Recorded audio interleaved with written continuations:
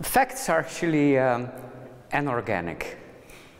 They are not alive. They are dead matter. Stories are alive. Even as a reporter, you bring them to life. You have to actually whisper, to breathe life into the facts.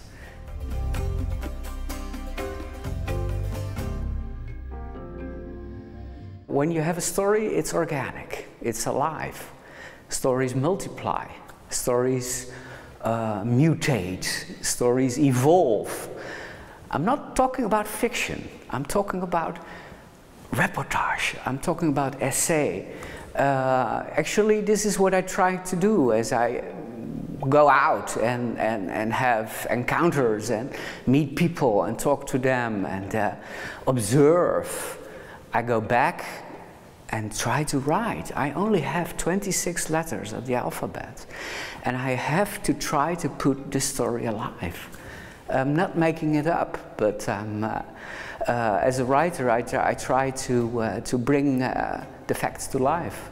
Well, you're talking about l'enigma del lago rosso. So actually, the story is about the massive dying of people, about 2,000, and thousands of animals overnight from one day to another, some 30 years ago, in Africa. We talk about Cameroon. In a remote valley, from one day to another, the whole valley was, let's say, wiped out. Life extinguished. And this is quite important, there was no trace of destruction. So the point of the book is actually, it's still a mystery. Scientifically, there are two schools that try to explain the phenomenon.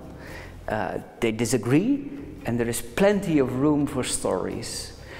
Which stories are told after 25, 30 years? Which ones do better than other stories?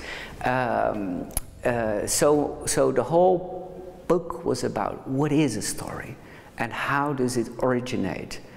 Can we see legends, myth, in the making, stories that grow and grow and grow? And how do they start? What is the very birth of a story?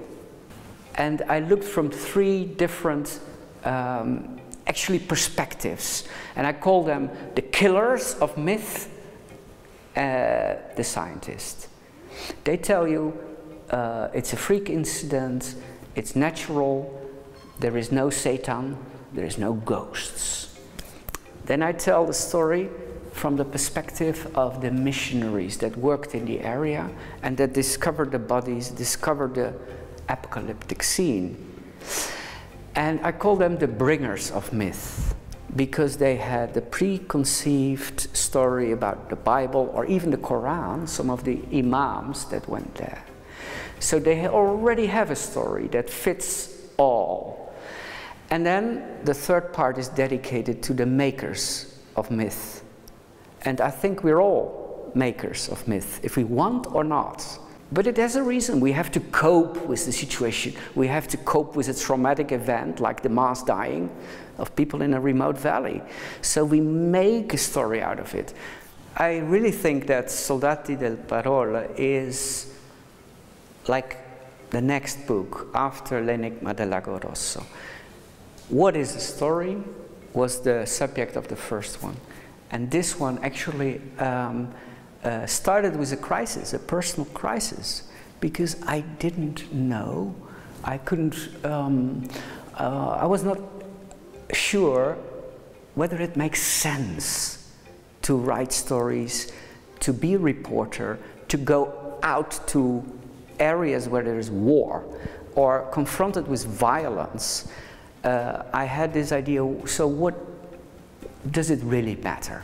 That we write, that we take up a pen, that we discuss things confronted with violence, confronted with terrorism, isn't the pen just way too weak? And I have contrasted two historical experiences with terrorism. One from my hometown in Holland. There were train hijackings. One of my teachers was one of the hijackers. He didn't appear at school. One of the classmates of my sister was one of the hijackers. They killed people. And the Dutch government, we're talking about the 70s, about the big wave of terror from Brigade Rosse, from Rote Armee-Fraktion. We had our share in Holland, but the Dutch government responded in a very soft way. Maybe even the world record in softness. They sent in psychiatrists instead of Marines. They started to negotiate, and it took weeks and weeks. We had 5 major hostage crises, and they tried to solve them by talking. Now, this Dutch approach I have contrasted with the Russian approach. What is of value? What is of value to counter violence, and to what extent can we use language and words? And I try to regain some hope